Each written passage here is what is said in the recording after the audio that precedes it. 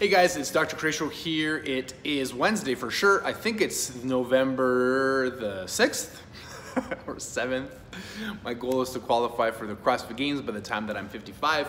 I'm gonna be, this month, believe it or not, it's birthday month. I'm gonna be 39 years old this month. It's crazy to think that. But most importantly, I'm interested in leaving a legacy for my two boys, Ari and Vedi, and hopefully for the family that we're growing and that we're creating. I think it's super valuable for them to know me during this time, to have footage of themselves growing up and all the things that I'm involved in, because I would have loved to have that with my parents and my grandparents.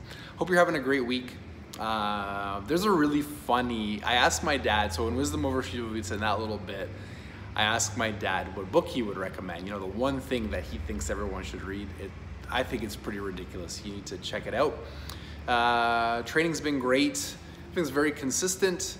I am back to tracking my food. It's so funny. I play this game with myself where I think that I don't necessarily need to track because I know. I don't know. If you're one of those people who is super happy with how their body looks, you know, and feels, and you're able to keep everything in check and you don't have to track your food, more power to you. I, for one, do. So if you're struggling, please start with tracking, right? I love Drucker's quote, what gets measured gets managed or gets improved. So if you're struggling, start with measuring it. The most important thing, and I think the real value of you listening this week, is being able to regain your focus. So we had an incident in practice where a homeless person came off the street. They were in a lot of distress. They were very sick. It ended up, they were asking for an ambulance. So of course we called an ambulance. We want to help this person. And it ended up that they were in the hospital already, and then they escaped and somehow ended up in our practice. And as you can imagine, it was crazy. And the last thing that you would want is an ambulance wheeling somebody out of your practice, let alone as anybody, especially as a chiropractor. So it was the last straw. Traditionally, I've had trouble maintaining my focus. So I asked around, and my favorite response, and the one that I've been doing with some success, came from one of my coaches and mentors, Dr. Ryan.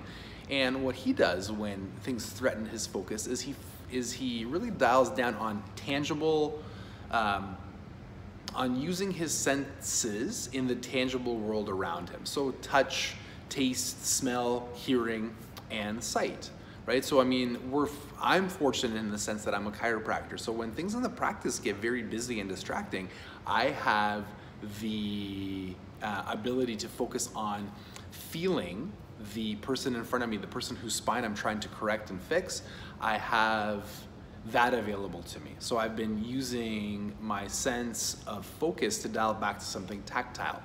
In the gym, it's, you know, smell and vision, smelling the chalk and smelling the sweat and smelling the environment. And just really, the point of the matter is, if you're having trouble focusing and concentrating, the strategy that I have had some success with, and what I'm recommending you try, and please report back to me because I am really interested in how this is gonna go, is to focus on your surroundings and then really dial it down to the most basic neurological components of your nerve system, which is your sensation and how you're interacting with the environment. Like I said, let me know how it goes. Have a great week. I'll talk to you next time. Welcome back. First of all, those are awesome sandals, Dad. Amazing. What's wrong with them? They're amazing. They're Euro Dad to the max. We have our drinks. Look at it, he's on the iPhone. I'm not an iPhone. Yeah, you are. My question today is, what's the best book that you've ever read? And if you had to recommend that somebody read one book, if they could only read one book in their whole life, what should they read? What was your favorite book? There are so many favorite books. I cannot really single out one. Oh, that's why it's a challenging question.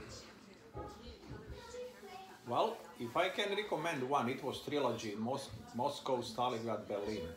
It followed the life of I think it was imaginary figure, Colonel Wilshofen, as the Germans invaded Russia, and how they eventually had to retreat, and all the struggles along the way. It was very good book. And who's the author? I don't know who the author is. But it was trilogy, 3 big books. Moscow, Stalingrad, Berlin. And what's one book that everybody should read? One book that everybody should read? As the kids were yelling at me. Probably a Canadian Constitution. What if the people watching this aren't Canadian? And that's not even a book, that's a document. Doesn't matter, it's a book, it's a written document. What's the difference between a book and a constitution? It's the letters on a paper, should be read and understood by the people. The Canadian Constitution. Right. There you have it. Make sure you read that. It'll change your life. Okay. Talk to you next time.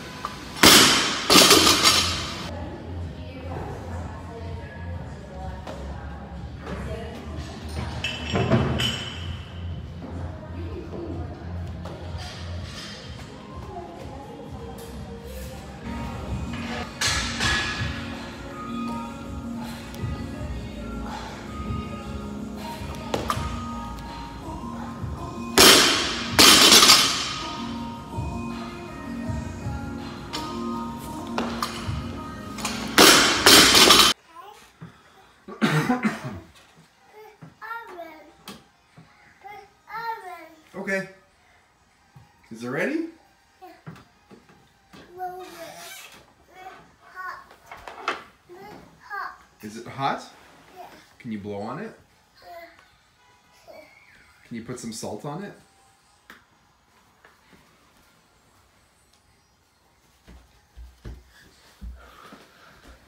Can you blow on it some more? Is it ready? Thank you. Can I have a tomato?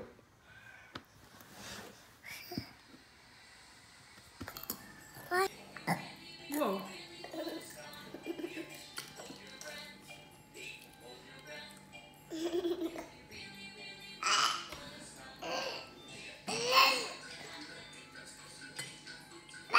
Whoa.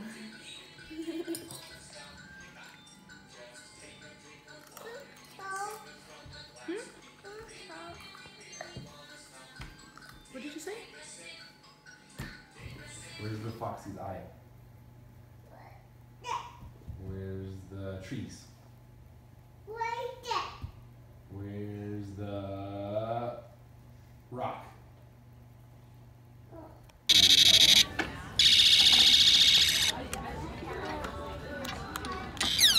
Go back. Yes? Yeah. You're like starting line. I'm red.